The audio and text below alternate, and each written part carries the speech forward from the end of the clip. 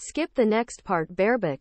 Russia's war fuels say that Ukraine should join the EU on Thursday. German Foreign Minister Annalena Baerbock said European Union was sure that Ukraine will advance the offer of Ukraine to join bloc next month.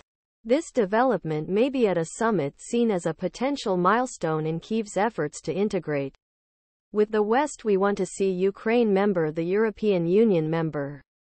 Baerbock, a Green Party, which is part of the ruling coalition government Germany, said, the European Union should be enlarged. This is the geopolitical result of Russia's war against Ukraine.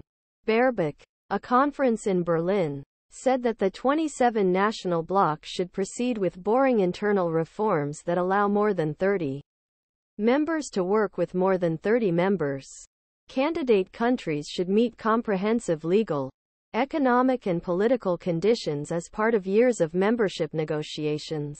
Ukrainian Foreign Minister Dmytro Kuleba said that he was sure that Kyiv would have opened EU membership talks this year and pointed to the reforms made by Kyiv's efforts to fight Russian invasion. We have made a lot of reforms and we have passed the legislation to meet the suggestions, he said.